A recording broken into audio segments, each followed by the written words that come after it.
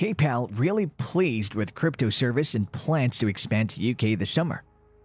Hey guys, welcome back to Lunar Crypto.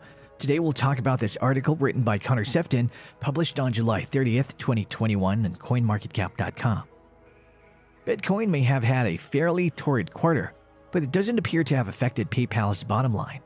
The company says it continues to be really pleased with the momentum we're seeing in crypto and plans to roll out its crypto service to the UK this summer. PayPal initially began allowing American users to buy, sell, and store Bitcoin, Ether, Litecoin, and Bitcoin Cash last October.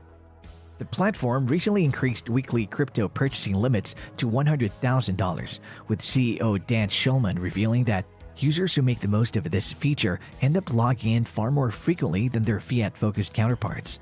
Plans to expand to the UK and other international markets were first announced back in February, but there has been little in the way of updates since then.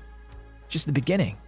In the past, Schulman has told investors that PayPal has an extensive roadmap when it comes to cryptocurrencies and blockchain, a complete U-turn from his previous skepticism on Bitcoin.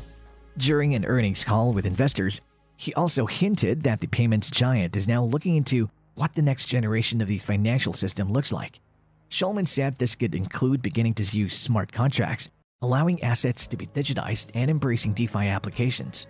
In recent days, a since-deleted video appeared to suggest that Uniswap has been in discussions with PayPal. All eyes now are on PayPal's plan to launch a super app that'll bring together a plethora of services including bolstered crypto capabilities. And if you like our video, don't forget to subscribe to our channel.